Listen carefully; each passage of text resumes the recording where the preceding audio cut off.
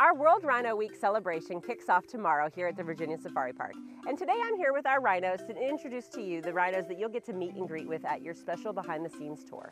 Our first rhino that we have here is Samira. Samira is one of our adult females that you'll meet. Her horn is a lot straighter in structure, and she also has big notches out of her ear that were used for identification when she was a young cat. Whereas Kaya's is much more curved, and she is our other adult female.